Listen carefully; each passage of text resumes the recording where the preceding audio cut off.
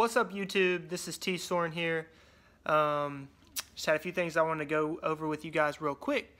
So I was sitting here doing some development, getting ready to launch an app I've been working on for my wife's business, and I just want to show you guys some stuff. I got the beta version of XCode on the computer right now, and yeah, so I got this right here, the cord that I've been using to test the app. So yeah, just went wireless, so that's pretty cool. So I figured I'd show you guys how to do it.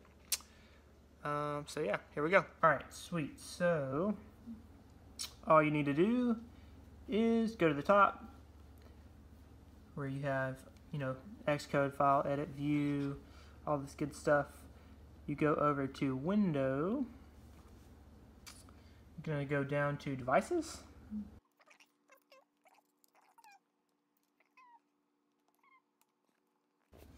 Alright, so you get the USB cord plugged up to your phone. Your phone's going to show up right here. And all you have to do is check this box that says connect via network. Alright, so let's try it out. So as you can see, I got no cords plugged into the phone. Going completely wireless. You do have to have your computer and your phone on the same Wi-Fi network. So as you can see, it's registering my phone even though there's no cords attached. I'm gonna hit play here. We don't need this window up anymore, and voila, there we go. So now you know how to hook your device up wirelessly so you can test your apps without all the cables. Alright, boom, so there you have it. Now you know how to hook your device up wirelessly.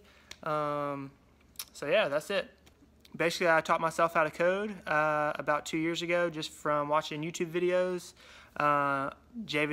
Davidson is awesome. I'll put a link to his channel in the description as well. He's probably one of the main guys that I've learned from. So yeah, just been teaching myself. Hoping to help a few other people along the way. So if you want to subscribe, do that, and I'll have some new videos probably coming out soon.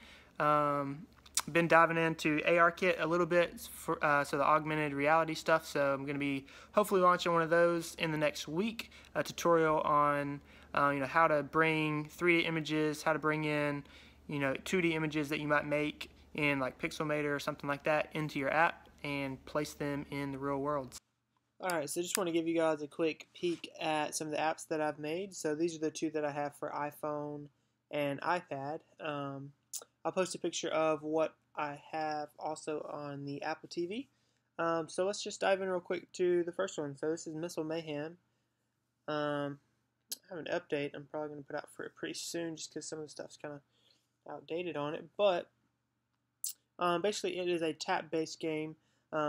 You are a air missile air defense system, and here we go. So basically you just tap wherever you want to shoot, and you gotta see how long you can stay alive, so it's pretty sweet. Also, once you get to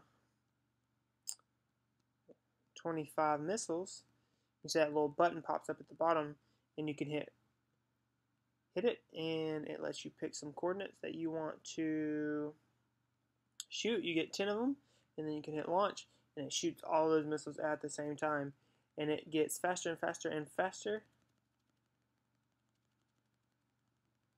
and you kind of see how far you can go, so that's pretty sweet.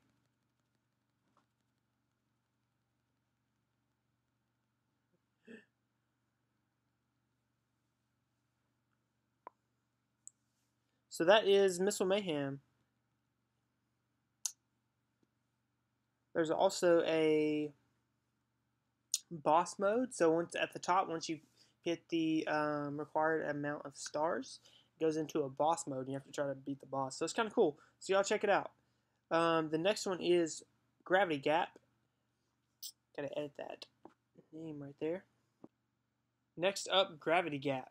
So this is a tap-based game. Every time you tap the screen, it changes gravity, and basically you tap the screen to change gravity, and you try to make it through the gaps. So it's pretty sweet. It's really fun. Y'all check it out.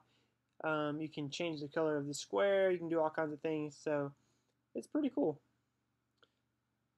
Kind of like a twist on Flappy Bird, except it kind of includes gravity. So you just keep tapping the screen to change gravity and see how far you can get. It's one of the endless games, so it's pretty cool. Y'all check it out. Alright, cool. So there it is. That's a look at Missile Mayhem and Gravity Gap. I also have an app called Ziggity Zigzag. It's on Apple TV only, so if you have an Apple TV, be sure to check that out. But I just want to give you guys a quick glance at what I've put together so far. I'm always working on something, got tons of ideas. Like I said earlier, kind of taught myself just from reading stuff online and watching YouTube videos, so hoping to make a difference. Y'all give me some ideas on what you want to see. Leave a comment below on what you'd like to look at.